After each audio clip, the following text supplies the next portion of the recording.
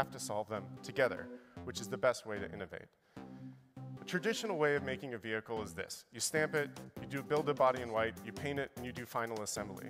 And what's interesting is these shops are dictated by the organizational structures that exist. And they're dictated by the boundaries that exist in the factories that are laid out. If something goes wrong in final assembly, you block the whole line, and you end up with buffering in between. This is at the tail end of its manufacturing optimization. Henry Ford first invented this assembly line in 1922. It's been 100 years, and it's really hard to make a change after 100 years. And when you watch it happen, it's actually really silly to a guy like me. You take all these stamp panels, you put them together, then you put them in a framing station, you build a body that looks something like a car, you put the doors on, and then you paint them. Once you get the color, you take the doors off, and then you start putting the interior inside the car. It comes in through the openings that already exist. I wish it went in like this big piece like this, but there's actually people coming in and out of the car. There's awkward movements. Then we lift the car up, we put stuff from underneath it, we put it down, then we put the seats in the car, and finally we close it all out with glass and we bring those doors that went away for a trip and we put them back in the car. Most of the time, we're doing this with a big giant car and moving it and doing really nothing to it at all. What's funny, though, in this kind of whole process is that just recently Toyota just called this an engineering work of art. True. The Model Y. That was humbling, but at Tesla, it's not good enough. If we're going to scale the way we want to do, we have to rethink manufacturing again. As part of the master plan, we have to make another step change in cost. We started this on Model Y when we made these huge gigacastings, and we deleted hundreds of parts. We simplified assembly with the Model Y structural battery, where we decided the floor should be a part of the car. The battery is the floor. We put the seats and the interior on the battery, and we bring it up through a big open hole, and we assemble it.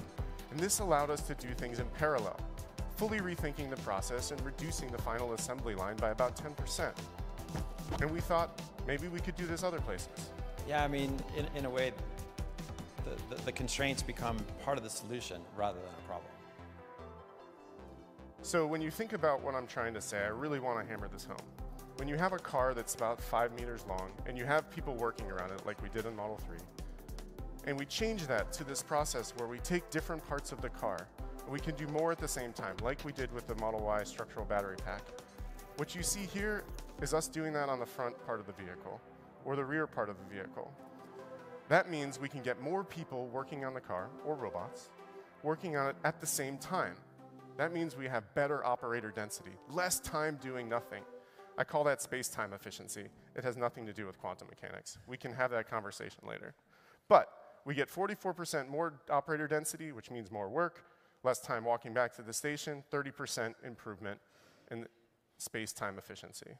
And because we're not building it in and out of the car with those slow movements of those robots I showed you from production hell, when we go to automate it, it's going to be a lot easier. In the end, that will probably look something like this, where we balance parallel and series manufacturing in a way where we only do things that are necessary, with a much shorter final line, blocking a lot less of the entire rest of the factory, so we can optimize material flow using the best practices. And what that means, it's going to look something like this, where we build all the sides of the cars independently, we only paint what we need to, and then we assemble the parts of the car once and only once. We put them where they need to go. The interior is attached from a bottom-up or a top-down strategy, so there's more access for those robots and people. We aren't moving heavy objects around and doing nothing to it. And it means we're doing more work on the car more of the time. And then when we take all of these tested sub-assemblies and we put them together, we finally assemble the car only one time, putting the sides on with all of their parts to a front and rear that was already assembled, carrying the floor in with the seats, and finally boxing it out with the doors one time, just like Cybertruck. So in the end, you get the same car, but it's not going to be a Model Y. Yeah, this is not. Yeah. This is a Model Y for illustration, not the next-gen vehicle. In the end, what does that mean?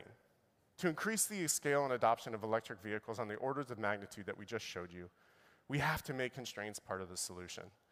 It leads us to greater than 40% reduction in footprint, which means we can build factories faster, with less CapEx and more output per unit.